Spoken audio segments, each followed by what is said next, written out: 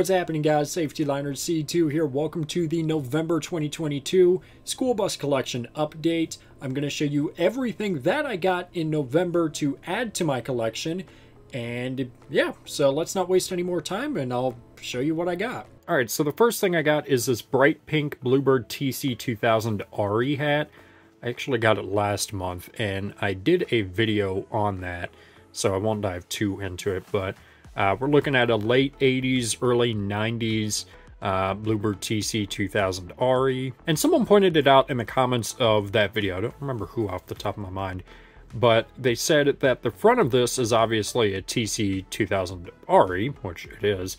But if you take a look in the back, it looks like just a standard FE because there's no, like, grill right here for the engine or anything. So I thought that was interesting, and yeah. Next thing is this Carpenter Counselor jacket. This was in the same video as the TC RE hat, and I, again, got this last month. But super, super cool. I've never seen anything like this before. You don't see a whole lot of Carpenter things, and even though it's specific to this company, Leadline Incorporated, it's such a cool piece. So next up, this is probably the coolest find this month and one of my best finds in my collection. I really think so. This is definitely up there.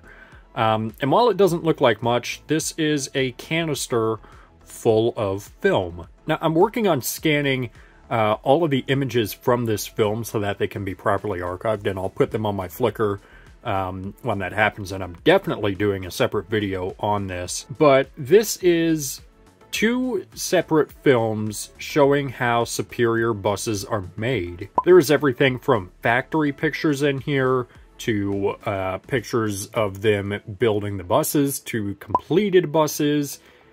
There is a lot of fascinating finds in here, and when I saw this, I knew I just had to have it so that it could be properly archived. So this right here is one of those things where I don't think I'm ever going to have the opportunity to buy something like this again, because there's not much. I personally haven't seen many film strips showing how school buses are made, and I can't imagine that there's many of them out there. But there will definitely be another video on this in the future, because this is just too cool not to show off. I also got a couple models.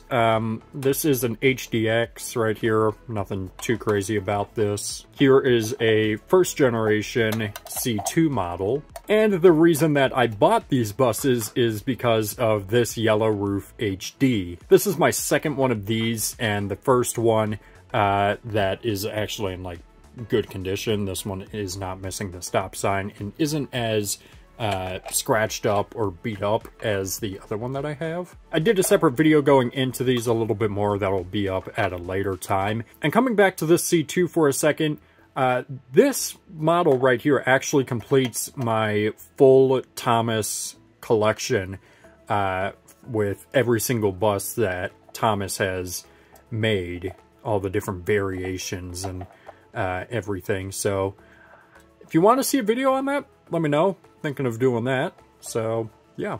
And there you have it. That's everything that I got in November 2022 to add to the collection. There's some pretty decent stuff in there. Anyways, that is going to do it for this video, guys. Thank you so much for watching. I always do appreciate it.